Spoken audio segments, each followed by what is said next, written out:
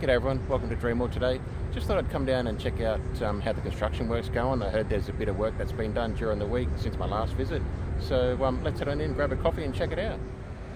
The Dreamworld Tower's looking good from out here for the lettering on there, and you can see they've got one of the giant drop gondolas about halfway up there.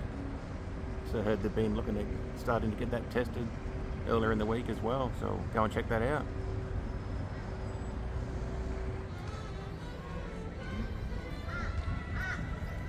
So I've heard that they're going to be starting construction on the wave swinger ride that's going in here on the 29th, so a couple of days from now.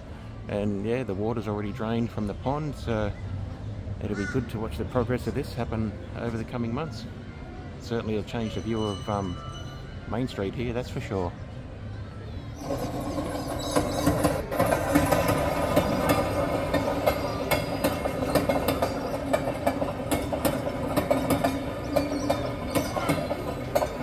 So walking down to the giant drop, you can see the signage is up from this side here, and if we just look over here, you can see the gondolas are there as well. So they're attached there. The one on the back side, where is it? Over that way. It was about halfway up this morning, so they're obviously been just checking to make sure that it goes up and down as it should. We're going to have a bit of a closer look.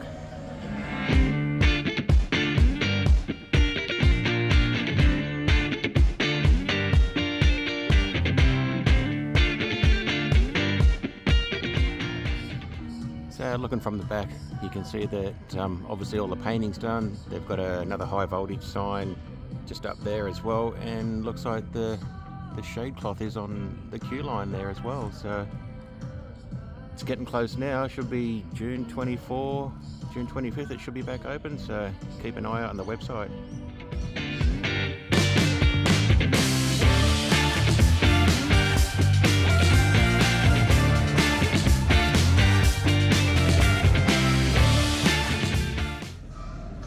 So a little bit later in the day, and they're doing work on the back gondola on the tower. It's about 3/4 of the way up there. I can't see anyone up there, but I heard some work getting done up there before on the way down.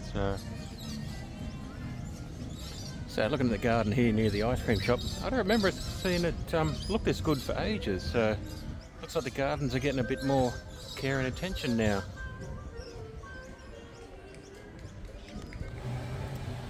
So the escape coaster is down for maintenance until August the 4th, getting transformed into Kenny's Forest Flyers, so that'll be good to see what that looks like once they're finished that. You can see they're doing in their work. It's on a Saturday, so they're doing a bit of work on the trains in there by the looks of it, and around the area in there.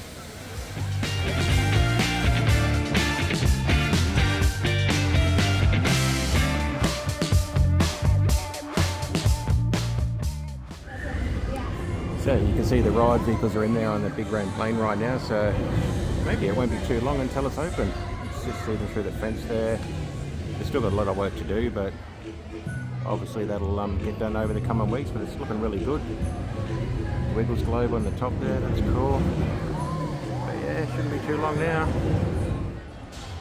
So looking down in the splash zone area, heaps of work's been done. Obviously all the land's been cleared there, the facades are slowly getting transformed up the back there as well, but yeah, it's way different than what it was last week when I was here, or the other week. The facade outside the dodgems still has to be done yet, and the dodgems are slowly getting done. Some of the ride vehicles themselves have been changed, but not all of them yet, and they haven't done any work on the inside theming there either just yet. But you can see some of the new vehicles, the new bumper cars there. They painted the light blue and the dark blue.